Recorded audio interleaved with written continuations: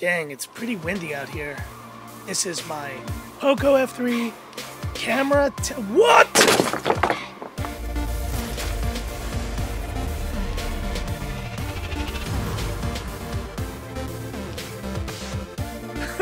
Hi guys, it's Frankie from Frankie Tech. Good to see you guys again, and don't worry, the phones are fine, but this is my POCO F3 camera test featuring the POCO X3 Pro and the Redmi Note 10 Pro. And this was the shot right before they fell, but let's get into these phones now. Starting with the POCO F3, we have a 48 megapixel main camera, IMX582, an 8 megapixel ultra wide, and a 5 megapixel telemacro camera. And then we have the POCO X3 Pro, which has the same main camera as the POCO F3, including an 8 megapixel ultra wide, 2 megapixel macro, and depth sensors. And rounding it out, we have the Redmi Note 10 Pro with that 108 megapixel flagship camera, 8 megapixel ultra wide, a 5 megapixel telemacro, and a 2 megapixel depth sensor, with 20, 20, and 16 front cameras and 1080p 60 video on the POCO F3, 1080-30 on the others. Let's not waste any time, have a look at these samples, and we'll talk about them when we get back.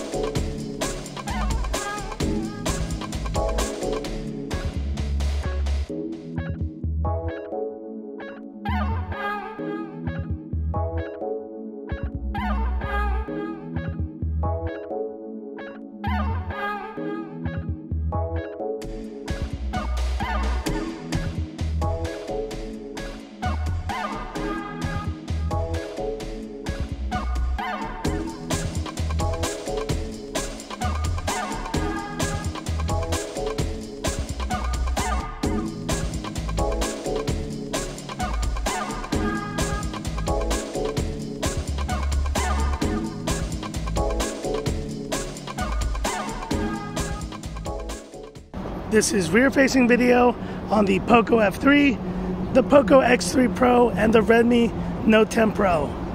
And clearly you can see stabilization on the POCO devices, but not on the Redmi Note 10 Pro. Despite that though, very nice video on all phones. And hit me up in the comments, what do you think?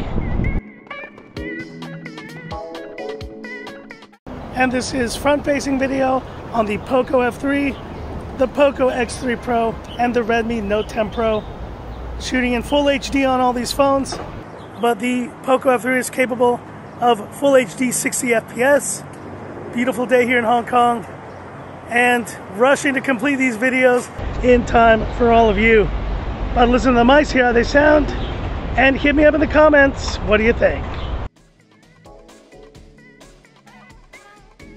So what'd you guys think? Did the POCO F3 take the win? Was it the X3 Pro? Or did the Redmi Note 10 Pro prevail with its flagship 108 megapixel camera? Starting in last place, the POCO X3 Pro did deliver some decent shots in the day, but at nighttime it definitely suffered, and that rear video issue is also a challenge. Now look at this image here, and you could say definitely the X3 Pro is the best of these three. Meanwhile, the POCO F3 definitely hung in there, delivering some decent shots both day and night, and I give this phone the award for rear video. It still has the best, most stabilized, and best sounding mics of the bunch. But if I have to give it to one phone on just detail and sheer quality of shots, it's going to the Redmi Note 10 Pro. This phone still delivers, and that 108 megapixel camera makes a huge difference. But hit me up in the comments, which one do you think won this quick camera comparison? And stay tuned, of course, guys, for more great content coming on these phones. And that's it for this video. If you liked it, give me that thumbs up. And if you love the content of Frankie Tech, subscribe to the channel, hit the bell icon for future updates. And this is where I leave you by saying, this is Frankie Tech, signing off. Have a good one.